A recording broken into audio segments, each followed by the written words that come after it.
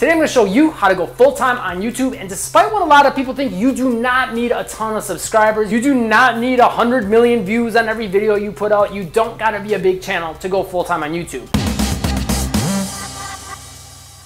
I personally have been full-time on YouTube for about 5 years now, and when I first went full-time, I think my channel was around like 15,000 subscribers, not getting a lot of views.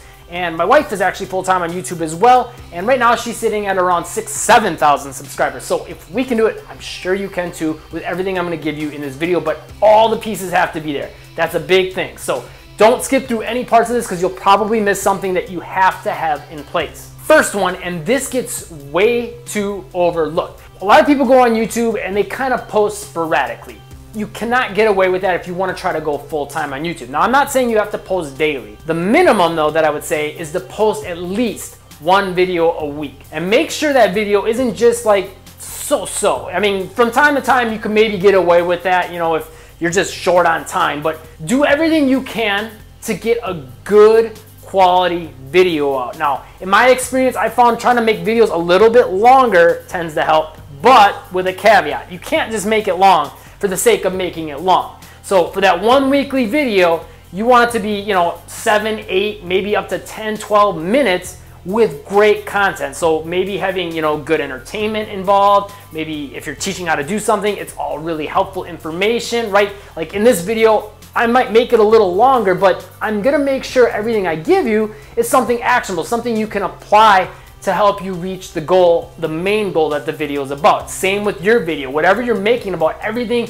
should work towards the main goal of that video. If it's to entertain, every little piece has to entertain. If it's to teach someone how to do something, everything you should do should teach them how to do it better or more detailed, or go through a part of the process that other people don't cover, right? Or maybe even give little examples of why it'll work, so it gives them more reason to say, okay, yeah, I'm gonna try this. All those little things can add value to the video while still extending it. But if you don't get that one quality video in a week, it's gonna be really hard to have consistent growth. YouTube is gonna notice after a while, especially if you're newer to YouTube, that, okay, this person's posting every single week, and after, you know, like 10, 12, 13 weeks, they're gonna say, okay, they're here to stay. You know, a lot of times it might even take up to a year. So you have to play the long game. YouTube is not like a get-rich-quick thing. Now, I'm gonna show you how to, you know, make a full-time income on it much quicker, but this part has to be in place. So you can't just, you know, think that you're gonna post videos, you know, once every few months and, you know, then I'll just put 10 videos out in a week and that's gonna work.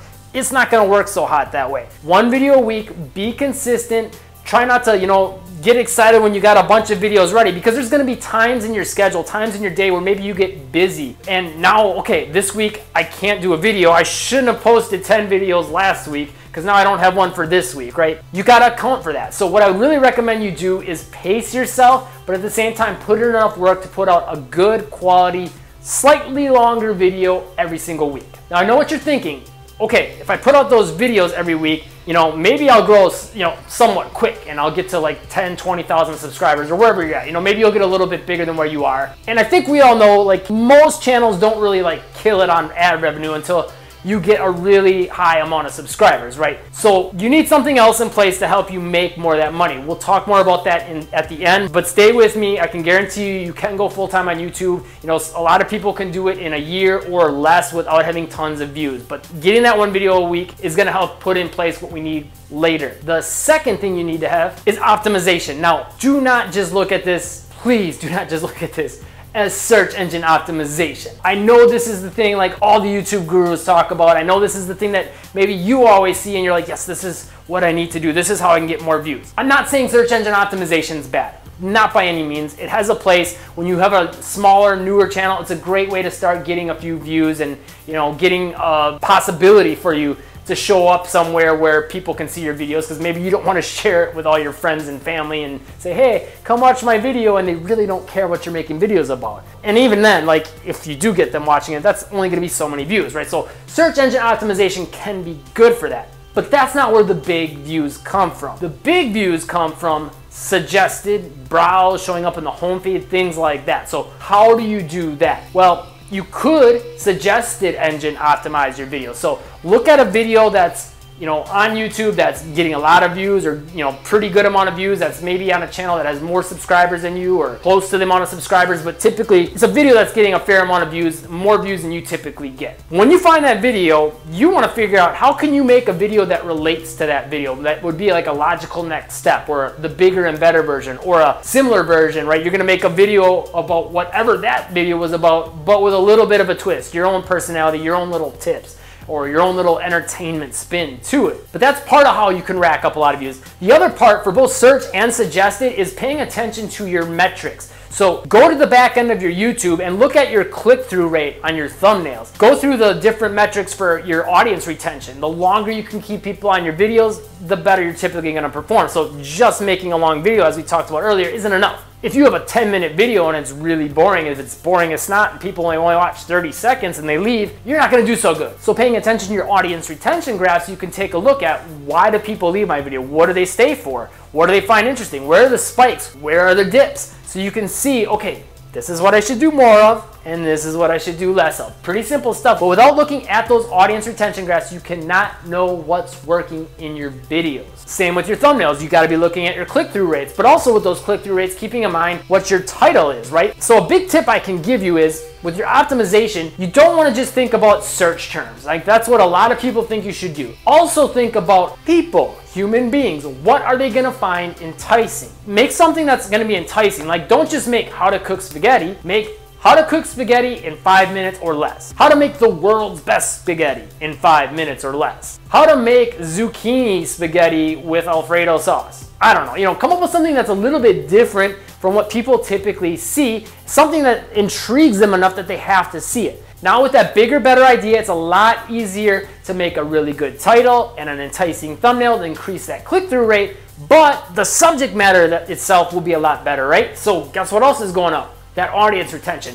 Two really big factors, that click-through rate and that audience retention, to how your video is going to perform in the eyes of YouTube. So now that you got high click-through rate and high audience retention in the eyes of YouTube, that video is gold. They're going to push that video out more and suggested. So when you're watching a video on YouTube on desktop, all those videos that are showing up on the right-hand side, or if you're on a mobile device, they'll show up down below. You have a much better chance of showing up there and in people's home feeds. So now YouTube's pushing out to people right when they come to YouTube, and it's like, oh, what's this video? Your video will be introduced to all these people that never heard of you before. And not to mention, the more people are clicking through and watching your videos and watching longer of your videos, YouTube will actually put them in the subscription feed, because as we know nowadays, YouTube doesn't necessarily show your video to people that are subscribed to you, but if they are clicking consistently to watch your videos and watching the whole video, much better chance you'll actually get in people's subscription feeds that have subscribed to you, and also get notified that click the notifications, which is supposed to be the thing that guarantees you see the video, but for some reason people don't.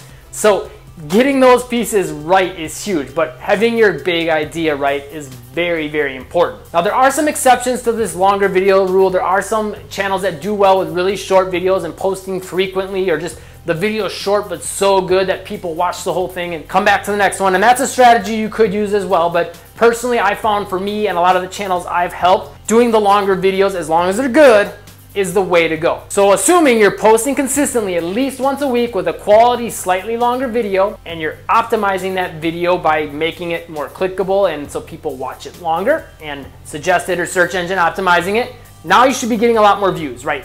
And from those views is where you're really gonna make your money. Now it's not from ad revenue. Yeah, ad revenue is a pretty decent source of income, but for me, like, ad revenue is like the cherry on top. I don't look at ad revenue as like, oh sweet, I made this much on YouTube ad revenue from AdSense this month, let's go out and have a steak dinner. No, that's not how it works. Not even close.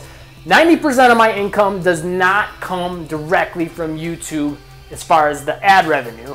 It comes from the traffic that I've got on YouTube. So all the people watching me is quote unquote traffic. It's people that are interested, people that know, like, and trust me, right? And from that, I can generate sales for my, what I consider actual business. Now, YouTube, don't get me wrong, is part of my business, but I don't look at it as like, this is what I do.